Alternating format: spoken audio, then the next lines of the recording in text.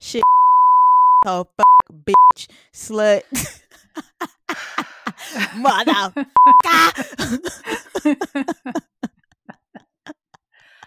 Why must you do this?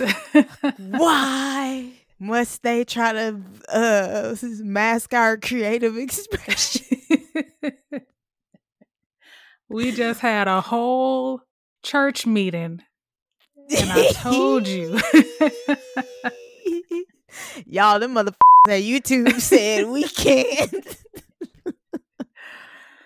Oh, man. Them motherfuckers at YouTube said that we can't speak Phil Flarnfield. No, I will find a little beep noise and just censor myself, whatever. You do that. You do I that. will. Please.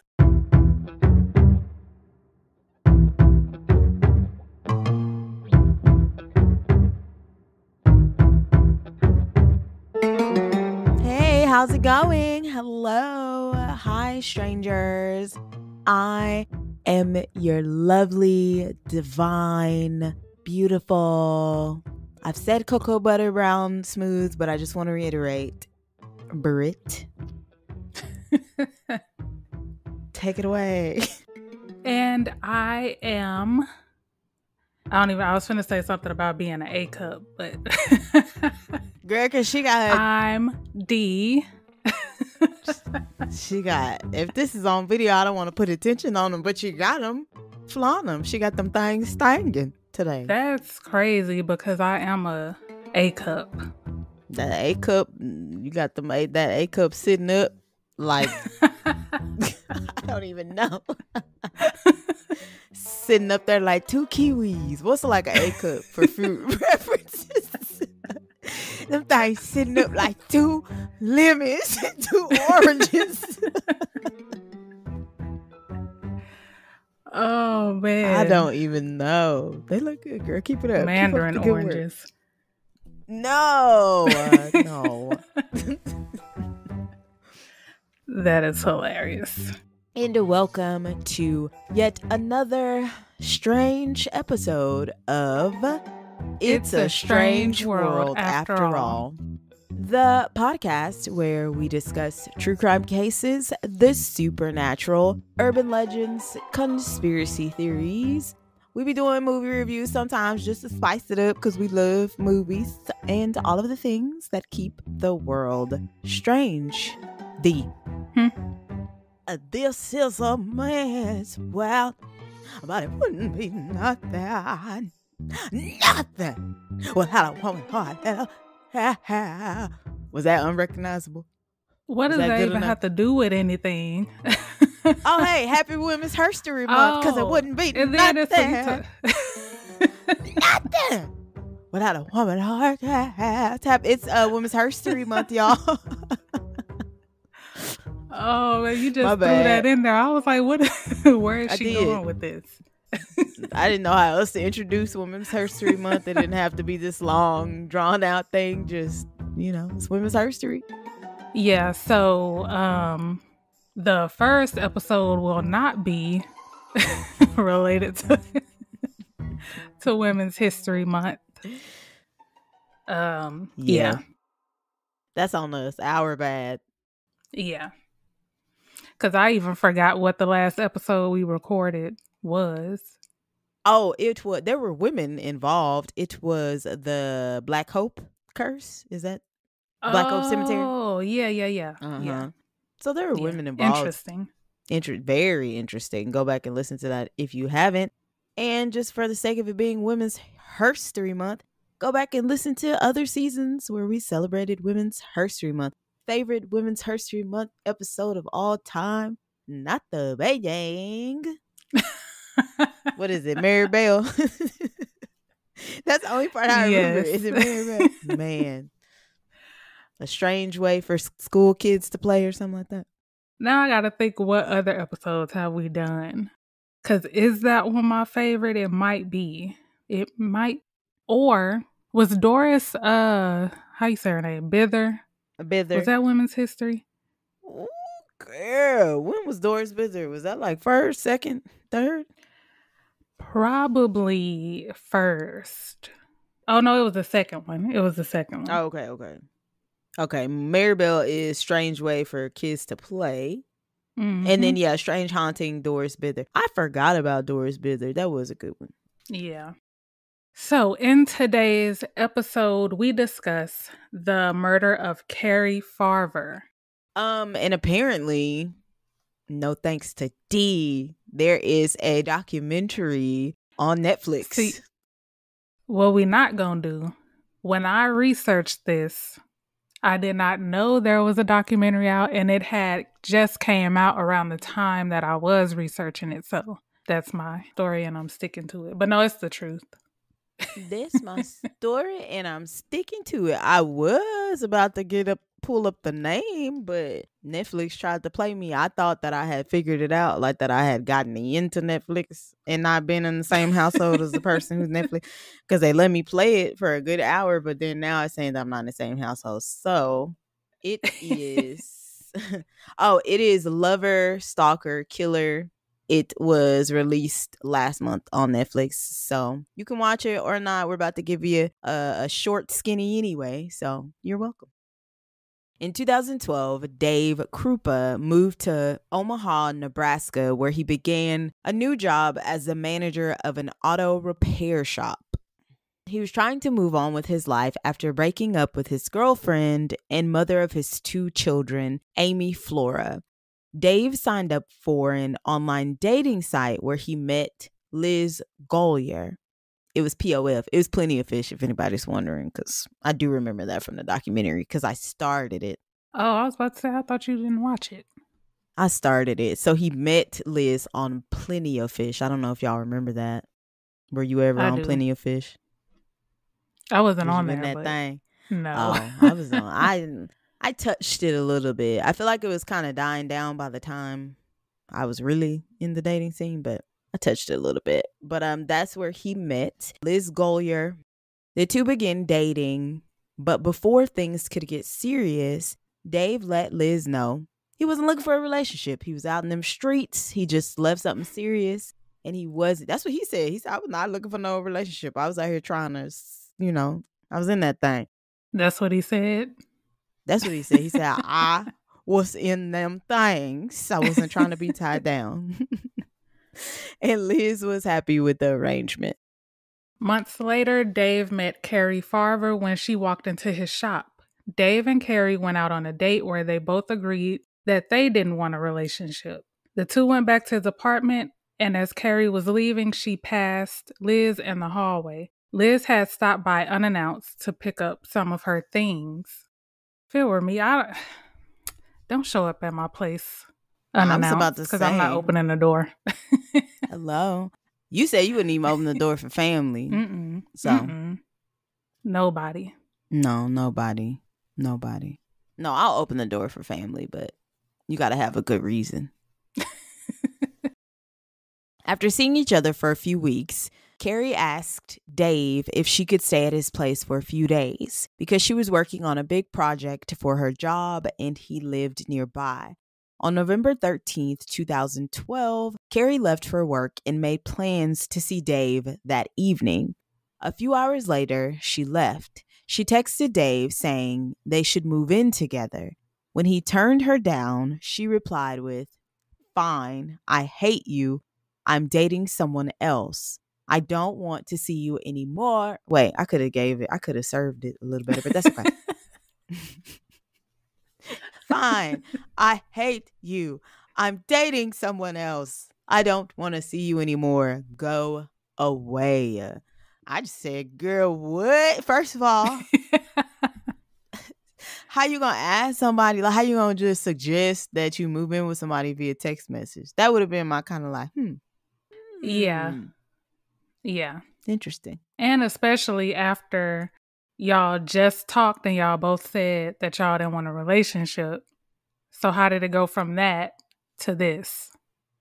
Because they was domesticated for a few days, I guess. I don't know.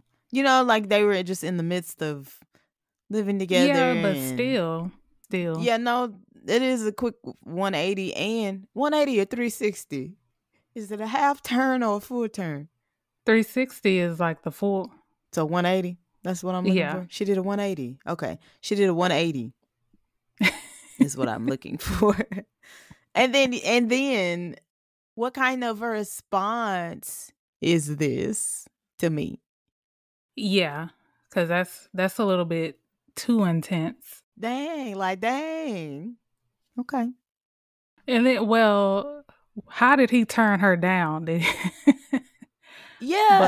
Because that's why I was like, I need to see what he said in the doc. Well, I wonder, is he in the documentary?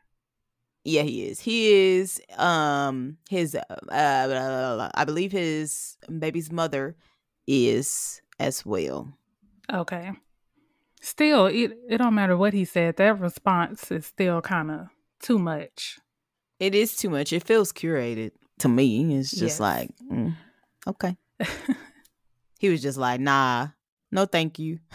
No thank you. Oh, okay. I know, and then that's it. Okay. Yeah. Cari's mother, Nancy Rainey, got a message from Cari saying she had moved to Kansas for a new job and would make arrangements to pick up her 15-year-old son. Nancy thought this was strange, but when Cari missed her half-brother's wedding and her father's funeral, she knew something was wrong. Authorities tried to get in touch with Cari, but when they received messages asking them to leave her alone, they dropped it. Nancy also told authorities that Cari had been diagnosed with bipolar disorder, so they assumed she'd stopped taking her medication and left on her own, which y'all got to do better than that. What do you mean? Like, I get it, like she's a grown woman and she could leave on her own, but if her family is telling you that this is not like her, then I would trust what the family is saying and at least, try to look into it. Oh, okay. So, Yeah, okay. they just assumed she left on her own. I misunderstood it. I thought that the family was also on board with her just leaving on her own. And I was like, okay. But it was just the authorities being like, Yeah, that and the fact that she got in touch with authorities too. So when they did get in touch with her, they got like emails. Because I did say that. I just didn't say emails. She asked them to leave her alone. So I get where they were coming from with that, but I don't know. It's just, if her family is adamant that something is not right, I mean, something's not right. yeah. And then for you to assume that she's just off of her medication, I would think that would be even more reason to look for her. I was thinking that not for them, for the family, yes. Yeah. For them, Yeah. nah. Mm-mm. Yeah. Dave would continue to receive threatening texts and emails from Cari. One message said, "I hate you so much that I want to drive a knife in your heart." Another one said, "I will do what I can to make you suffer." Liz also began receiving messages from Cari. Someone also broke into her garage and spray painted the words "whore from David." Was that in quotations? Whore from David or whore from David? I don't know. Oh, I don't know why it's in quotations. No, I think it's just in quotations because that's what she wrote. Whore from David or just whore? Yeah. No, whore from David. Oh. If it literally said whore from David. Hold on. I'm going to see if I could try to find that picture. Oh, okay. I'm just like, well, that also feels curated because why would. Because I'm trying to make it look like David. Oh my gosh. Whore. Oh, I see. I see what you're saying. To Liz from David with love. What? This is the setup. Oh man. Because I think that's what it said is whore from David, but could be wrong. Hold on. She spray painted whore from either David or Dave. Okay. Yeah. It's just, yeah, nah. I just, okay. Or maybe it was whore and then the little dash, and then David. No, I know. That's why I said to. That's why I said Oh. to Liz, whore from David. Who? Why? Why would I believe if I'm supposed to believe that David did this? Like, if I'm supposed to make somebody believe that David did this, if I'm Cari and I'm trying to make Liz think that David was the one that did it, why would I do that like that? Yeah, put your You see name what I'm on it, saying? then she really will think it's from you. Girl, stop. I mean, maybe that was her thought process. That's crazy. Yeah. It's a little smelly. It's just a little from the messages to this. It's just a little smelly. Yeah. And then like because you already read the rest of the document, right? So you know. Yeah, but the journey that I was going on, I was like, dang. Well, one of my notes, I was like, she need to chill. But then now I'm like, wait a minute. I heard about this on TikTok, and then when I was reading all the articles, I was like, wait a minute. Plot twist. But yeah, maybe that was her thought process. She was like, okay, she really gonna think it's from David if I put from. I gotta make it clear David. Who it's from. Man. Yeah. Amateur. On August 17th, 2013, Liz called Dave in a panic. Over the past few months, the two bonded over the threatening messages they were receiving from Cari and started dating again. Liz said that her house had been set on fire and her pets, trigger warning, her pets didn't make it. That part, I was like, once I figured everything out, I was like, you going too far. You took it too. Yeah, that is too far. Yeah. And so her pets didn't make it. That's when Dave got a text message from Cari's number that read, I am not lying. I set that nasty whore's house on fire. I hope the whore and her kids die in it. That was when I was like, she need to chill. All because he didn't want to live with you after 3 days because he didn't want to live with you? Exactly. I hate to say this. Do I want to say it? Wait. You already know what I'm about to say. Wait, so you remember I said I saw this on TikTok. Mm-hmm. The comments was like, what kind of the David got where he got these women acting like this? Cause what kind of Drake is he slaying to wear? It's crazy. Yeah. Because I was like, I forgot what he looked like too, because I saw a picture of him. But I mean, like yeah. What? No, let me not say that. He's a handsome, kind of rugged. Looks like he, motorcycle working in him. He looks like a man's man, Because I was like, this don't make no sense. No, to be doing all this. No, but if they're saying she suffers from bipolar disorder, then she's just feeling those emotions strongly. Yeah. In February 2015, Dave changed his number and moved to Council Bluffs, Iowa, and he stopped spending time with Liz. Around this time, authorities finally started looking into Cari's strange disappearance. Detectives had already searched Cari's abandoned car shortly after her disappearance, but when they checked it again, they found bloodstains beneath the fabric of the passenger seat. My thing is she went missing in what, 2012? Yeah, 2012. Like, okay, the family's saying, hey, there's something wrong. The authorities are like, well, we got messages from her, so there's nothing wrong. She said that she was going to make arrangements to pick up her son. She never made those arrangements. Why wasn't there a follow-up to say, like, not from the family, but you get what I'm saying? Like, say, okay, well, no, yeah. we have not heard from her, or had the family been receiving messages too? So basically, everybody had been getting like either text messages or emails. Okay. Yeah. Now, why she didn't come back for her son, I don't know. Did they question it? Is what I'm wondering. I'm sure the family was. That's what I'm saying. Whole time was questioning. Yeah, but again, it was like every time they would question something, she would come back with a response. Okay. They downloaded the contents of Dave's and Liz's phones, and digital forensics found something strange. Liz's phone showed that she had photos of Cari's car, 20 to 30 fake email accounts, and an app that allowed her to schedule text messages to be sent at a future time.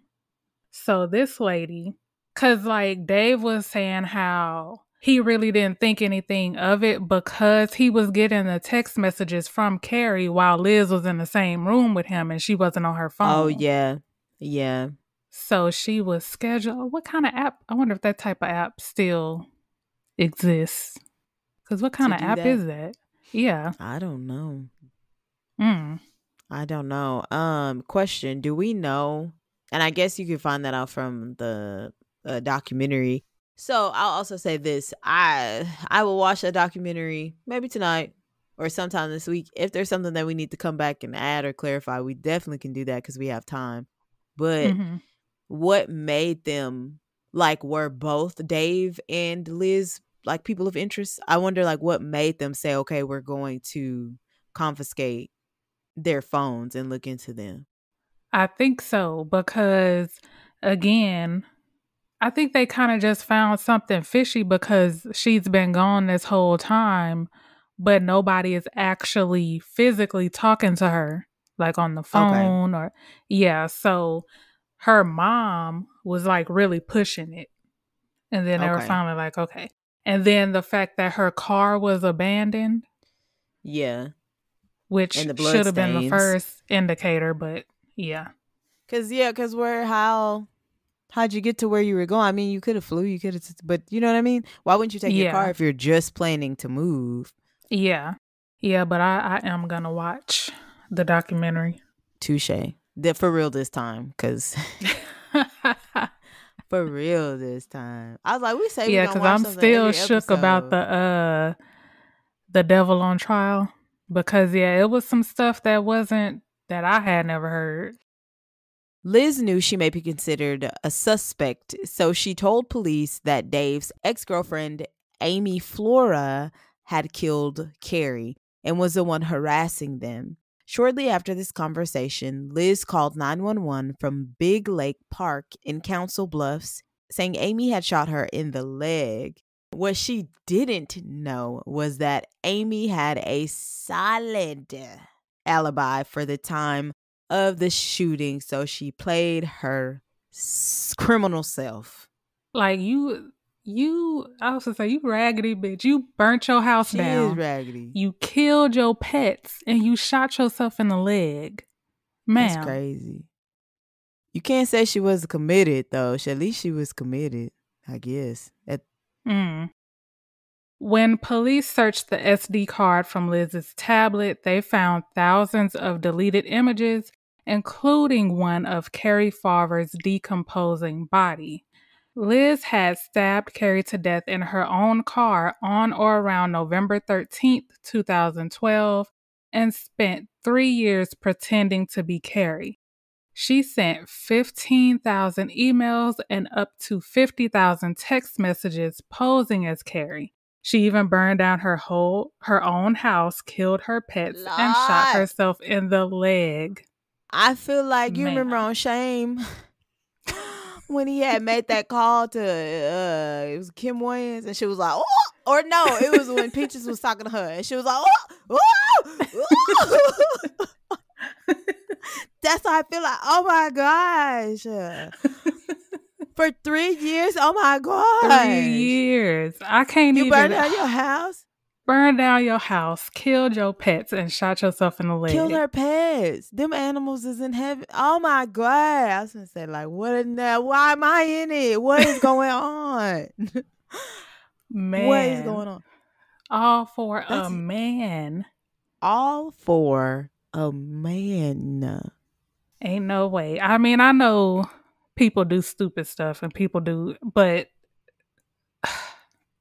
I'm expecting some Risa Tisa type stuff. I'm not expecting this.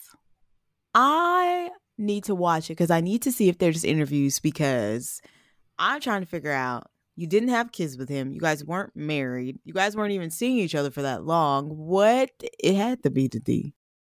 She was doing all this because she was not finna go to prison. You know what I mean? Like, she was like, I'm not finna go to prison. I'm finna do whatever it takes to stay out of prison. You had no business killing this young woman in the first place, Liz.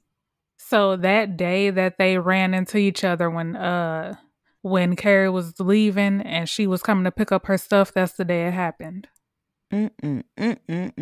So you met that woman one time for like a couple seconds, and then you like, yeah. I just don't get it. Yeah, I don't either. In 2017, Liz Gollier was convicted of first-degree murder and second-degree arson. She was convicted of arson for burning down her own house. I know that that's a thing, but like, you know, like, girl, come on. Yeah. She was ultimately sentenced to life in prison without the possibility of parole, which she deserves. Yes. Final thoughts. I don't even know. Cause when I saw this, I was like, really? So there's only been a few times where I'm like looking into something and I have to stop, because this I originally saw on TikTok before I even researched it, and that's what made me research it, because I was like, this is not real. The only only other time that really happened was when I was watching Abducted in Plain Sight, and I was like, this is not real. I had to stop like halfway through and do my own research. And I was like, wait a minute, that's how I feel about this, because why would you do that? Why would you take it that far for a minute? Well, why would you take that far for anybody, period? But you just met this man and y'all agreed that y'all didn't even want to be in a relationship. Yeah. Or, well, I feel like he said it because he said it to her first and she probably just went along with it. I feel like she did. Obviously, she wanted a relationship, but she just said she didn't so she could keep seeing him, but still. I was going to say, she probably had plans to stay around. Let's see if she could change his mind. Yeah. And then, is this considered a crime of passion? No, I don't think so, because the murder probably, but everything else, no, because it was over the course of 3 years. Yeah. Which? Because a crime of passion is one of those things that just happens. Yeah. That's why it's like, okay. Yeah, the murder probably, but everything else, you pretending to be her, you burning down your... This was like over the course of you sending text messages and emails for 3 years. For 3 years. This makes me think that maybe this wasn't her first time. It was too well thought out. That's true. To me, in my opinion, I mean, because she sent the text the day like that she did it, and I guess she could have just been like, oh, I have to keep this going, maybe, I guess. I don't know. It's just so random. Yeah, that is. Well, she's where she belongs. So, yes, she is where she belongs. In prison for ever. That is all, folks. Please follow us on Instagram at It's a Strange World Podcast, X at Pod Strange World, and on Facebook and TikTok at It's a Strange World After All. Also, if you are listening to us on Apple Podcasts or Spotify and like the show, please go ahead and give us a 5-star rating. And if you're feeling extra strange, please write a positive review. Yes, we would love to hear from you. What did you think of this week's episode?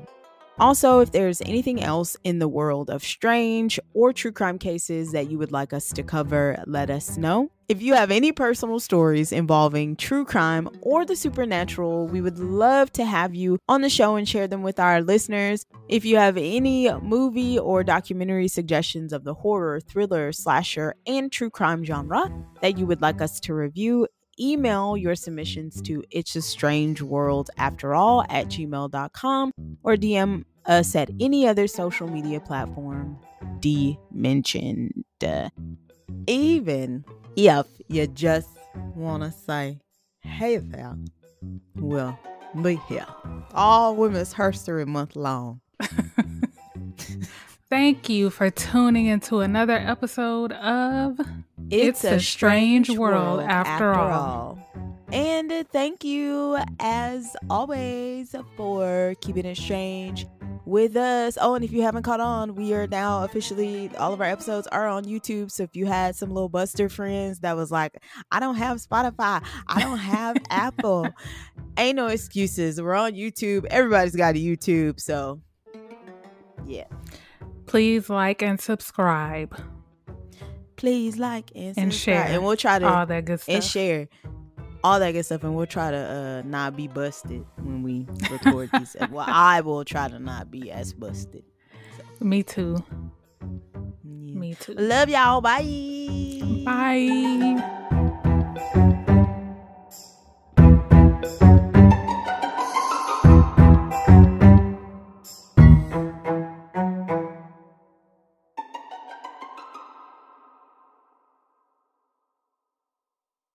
12 days later, we're back. This is still the same episode. It's probably going to be at the end of the episode. So if you stuck around, we are back to say that we watched the documentary. We followed through with what we said we was going to do. We actually Finally. We both did. So small win. Yep. And again, that documentary, what's it called again? Lover, Stalker, Killer. And we just want to, I guess, just do a little quick, maybe like what we thought, if anything changed, or just letting you guys know that we watched the documentary and giving our thoughts. Mm-hmm.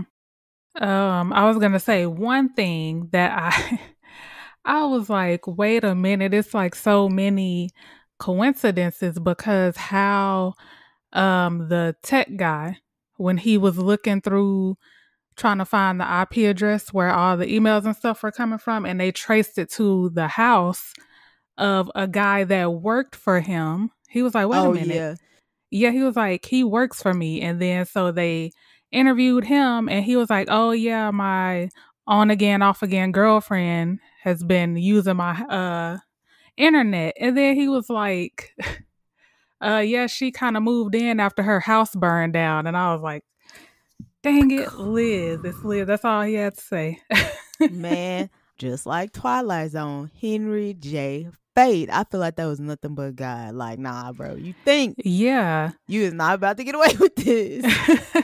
Because it was crazy, because she was doing it the right way at first, because she was using a VPN. And I was like, I wonder why she stopped. So yeah, I don't understand that. I mean, not doing it the right way, because she shouldn't have did it at all, but you know what I mean. Yeah, I know. Yeah. Okay, so when he moved to be closer to his baby mama, what's her name? Amy?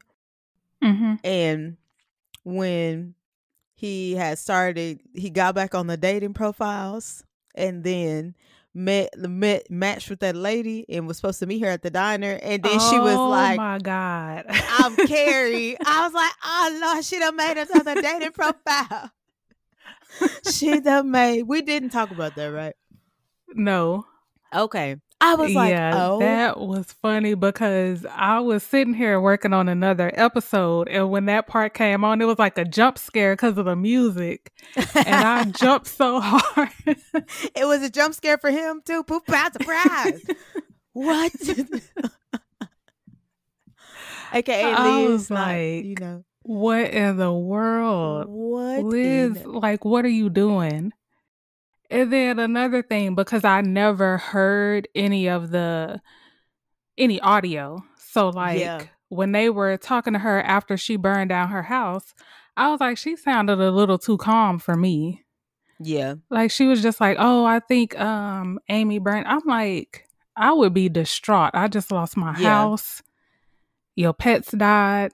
Yeah, and your kids were put in danger. I agree, D. I was thinking that too. I don't know. I was thinking, I hate to say this, but I don't care. Y'all know. If you know me, you know what I mean by when I say crazy. She sounded a little crazy. She just sounded a little Yeah. unhinged because when they were doing, well, when she called in the call that she had gotten shot, but when they were doing that first investigation and trying to make her think that they thought that it was that Cari was still alive, and she was like, Yeah. or something she did, and I was like, she's losing her mind. She is and then some of those pictures that they showed of her, which in hindsight it could just be that they were trying to show her like that, but she looked crazy. I was like, you went on a date with her, and some of the pictures she looked a little crazy. Yeah. Yeah, I think that was like production. Okay. Yeah. And to take all those pictures, like, what is going through your mind? Like, you are the one picture they showed of Cari's foot. I was like, Yes. I couldn't even tell that was a foot. He said he identified it from like veins. Yeah, and then he got his little Grey's Anatomy book. Yeah, He was good. He was good for he him. was. He was Yeah. like a pivotal person in there. And the fact that Investigation. he stopped his treatment to like finish the case, I was like, Yeah. dang. I'm telling Yeah. you, that whole case was just divine. Like, you know what I mean? Like, it was just everybody Yeah. involved were like, no, we're going to figure this out because there's something not right. And we will do whatever Yeah. it takes, which is how it should always be. Yep. Yeah.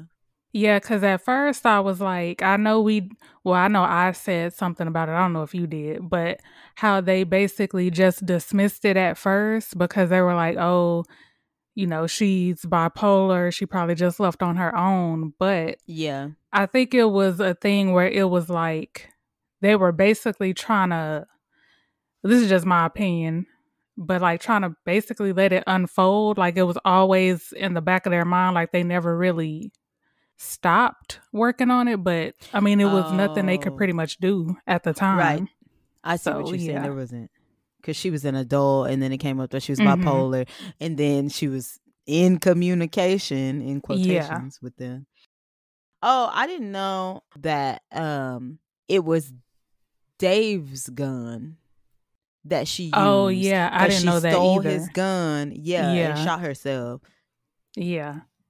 Yeah. And then, yeah, that 911 call, I was like, girl. I'm gonna try to see if it's on maybe YouTube or something and see if I could use it.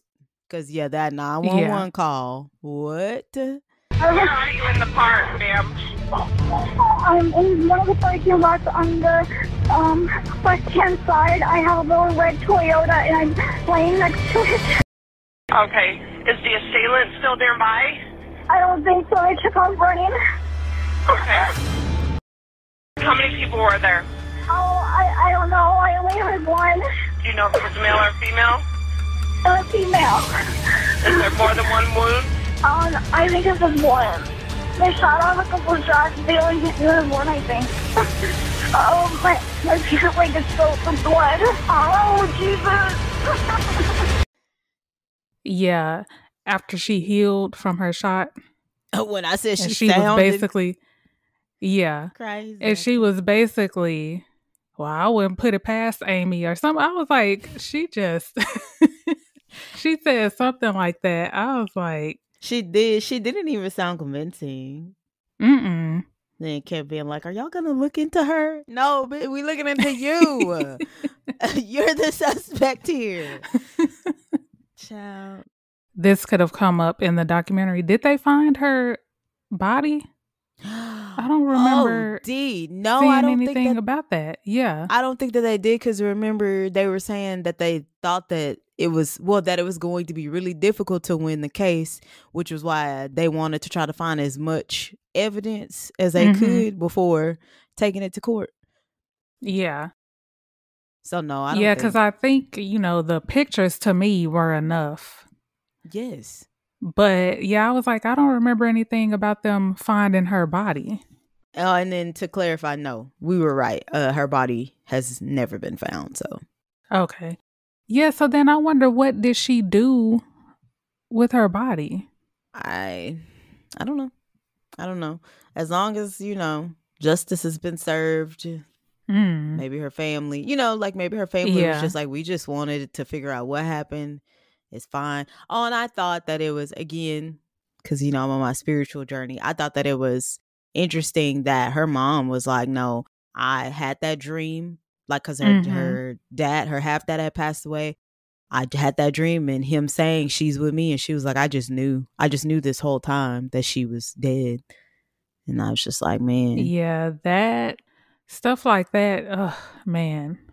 And then what was the episode we did where the mom was saying that the daughter came to her in a dream? Oh, and that's how, and they took it to trial. And that's how Greenbrier Ghost. Is it that? Yeah, because you kept making fun of the name. Because it was like a weird name. The guy was like Erasmus or something. Yeah, Erasmus. Yeah, because it's an ugly name, Erasmus. But yeah, she was saying her daughter came to her in a dream, and that's how they solved that case.